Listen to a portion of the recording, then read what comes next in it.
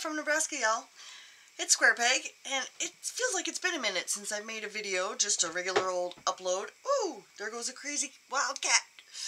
I've had a really busy week, and I haven't been feeling my best, and I'm kind of exhausted, and things are really getting kind of hectic. It's feeling hectic, and I just have so much stuff. Not enough time to make all the videos. There's just so much data. But I came across something interesting today. See, like, I find something interesting and I don't get around to making the video, and then 5 more interesting things happen, and there goes Jerry Springer, and there goes Ethiopia, and there goes all these other things that I wanted to make videos about, and I just never get around to. Which is a shame, but there's only one of me, so I do the best I can. Hey, cats! So, anyway, I found a headline today, and of course, it's Detroit, so it pops out at me because, you know, Uncanny Deduction is always looking at things Detroit, and this one has got a very nice little alliteration. They launched a program for removal of dead, dangerous, and diseased trees. Dead, dangerous, and diseased. And I said, well, what are they trying to tell us here? That's a lot of That's a lot of D's, right? And I was thinking about the asteroid earlier, the 2023 DW, and now there's a 2023 DQ, which sounds like ice cream, which sounds really good. It was hot today. I digress. So the thumbnail for this video is like, okay, so DDD, that's like 3D, sure, yeah. D is 4, so 4 times 4 times 4 is 64. Okay. I added 64 days to today when this thing came out like an hour ago, or, well, when I first found it. How on earth did I end up with a prediction about Hawaii?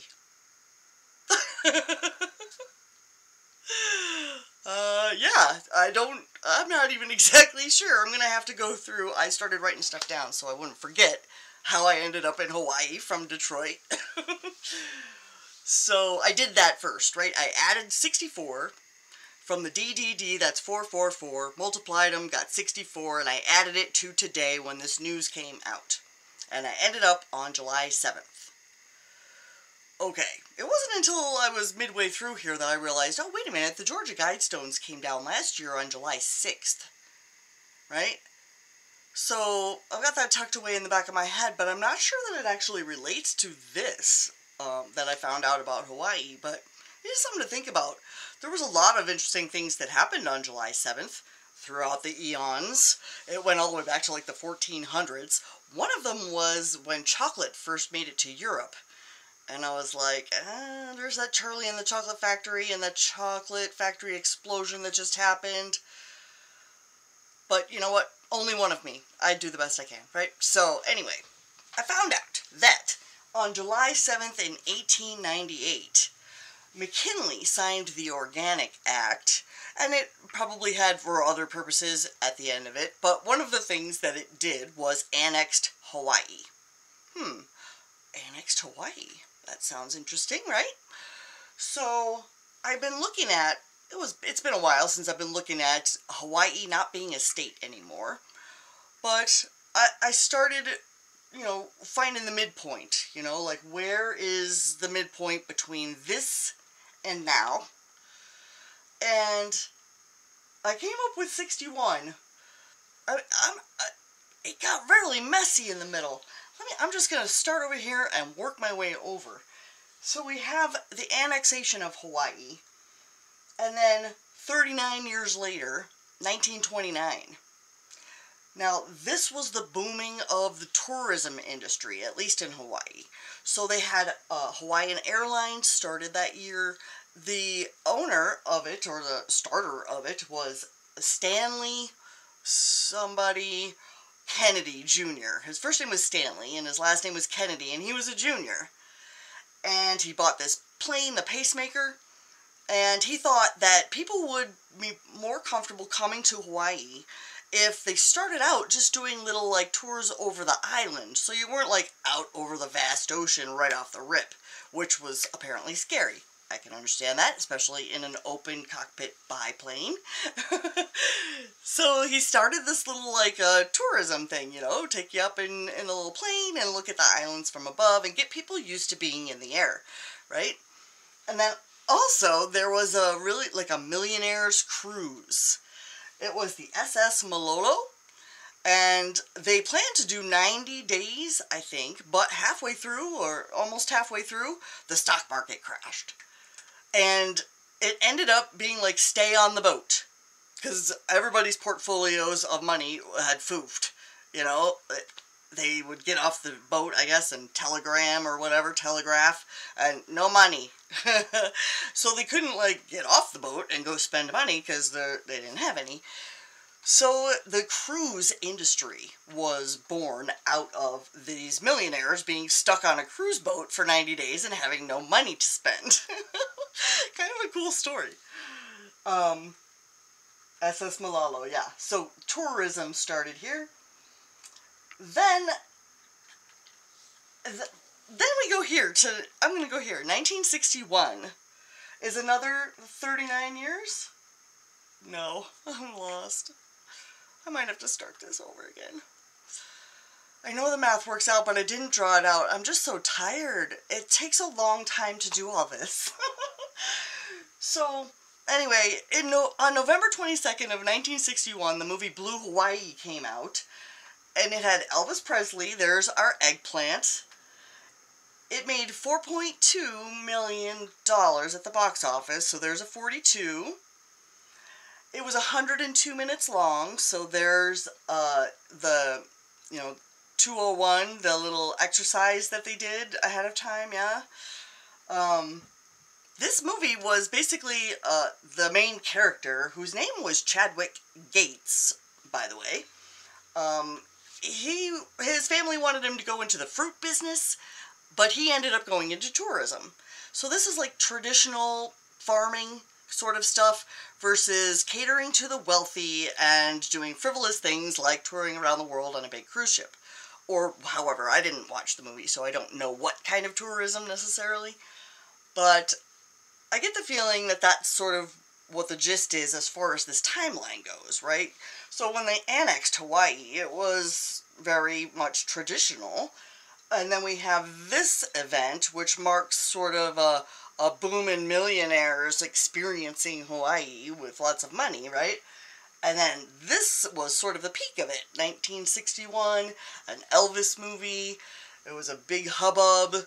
Lots of money was spent and lots of big parties were being had. They actually told folks they weren't allowed to go party with Elvis Presley at night because they were showing up to the set late in the morning. So they couldn't play with Elvis anymore. It was directed by Norman Taurog, I guess is how you say that. But I underlined the Norman because Norman keeps popping up. Normandy and other Normans.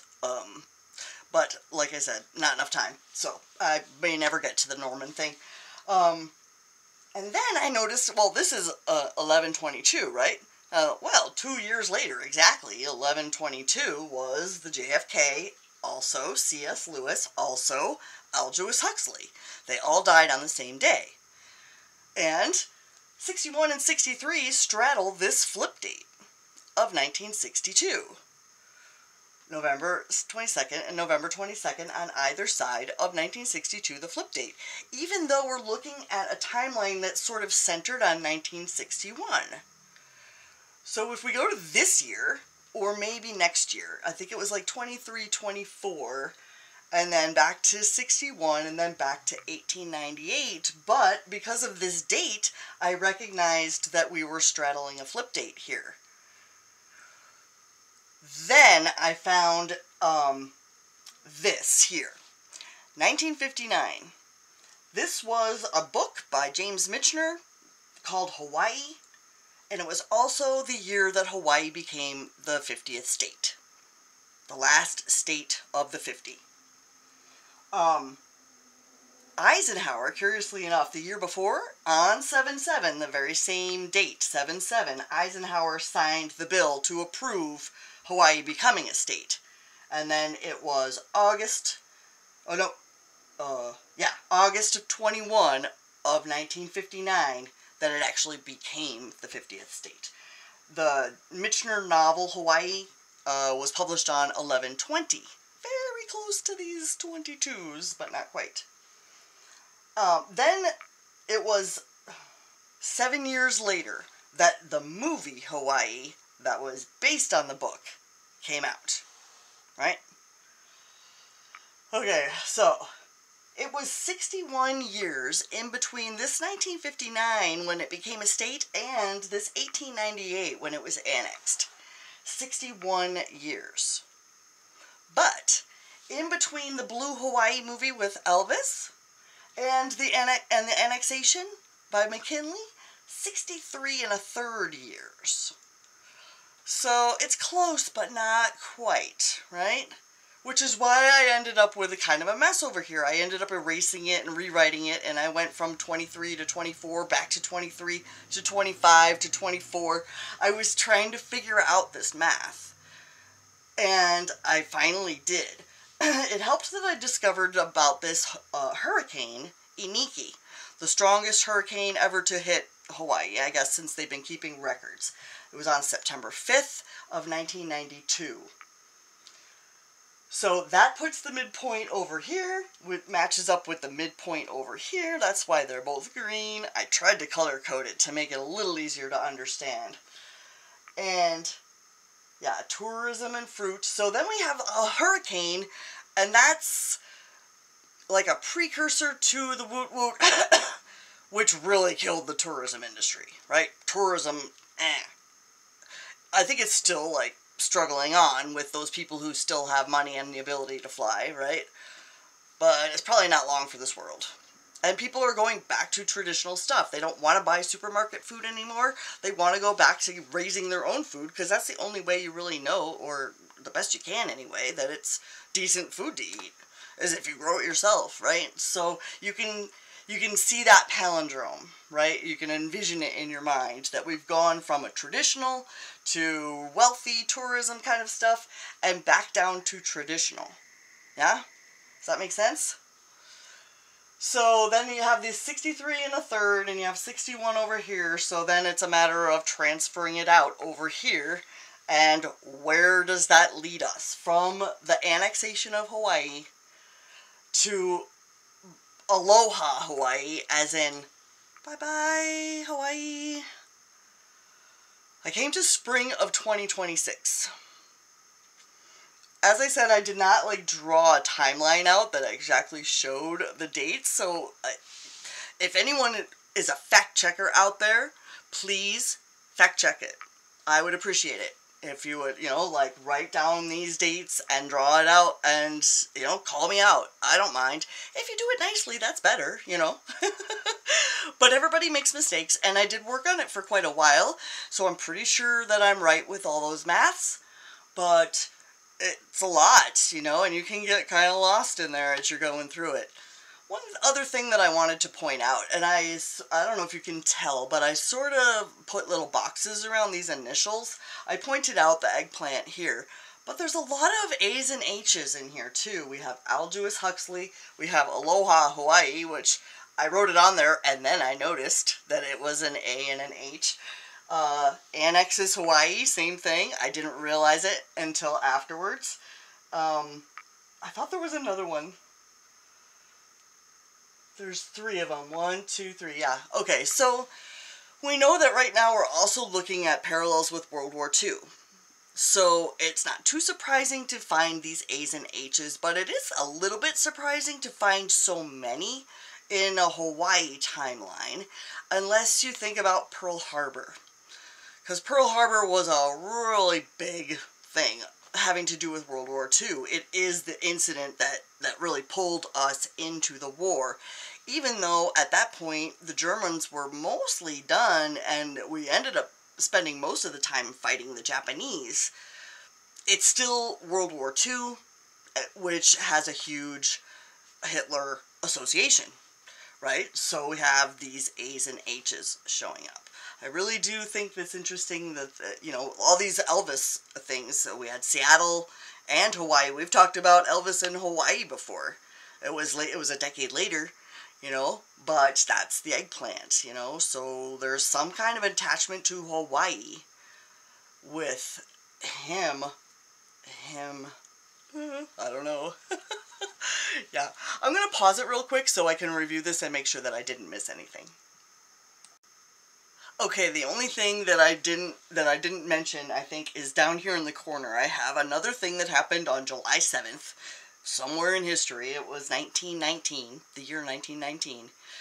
In the Wimbledon, a man named Gerald beat a man named Norman, which reminded me of Jerry Springer because his middle name is Norman and his first name isn't Jerry, it's Gerald. So Gerald Norman Springer just died, right? I really do need to make that video because I liked the stuff that came out of that. I got a flock of seagulls one too, birds.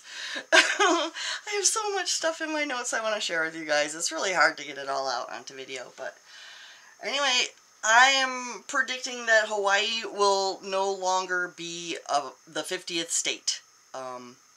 I don't know. This doesn't indicate how or why or anything like that. It's just a timing that we are looking at the spring of 26. And what is this? So 3 more years, and I think that Hawaii won't be a 50th state of the United States of America anymore. Yeah. I also pointed out here, fruit, organic. Like, why is it called the Organic Act? You know, I think of organic food, and there's the fruit company that this guy's family wanted him to go into the family business with fruit. And this is called the Organic Act. Thought that was interesting, too. Alright, folks, thanks for watching. Hope you have a great night.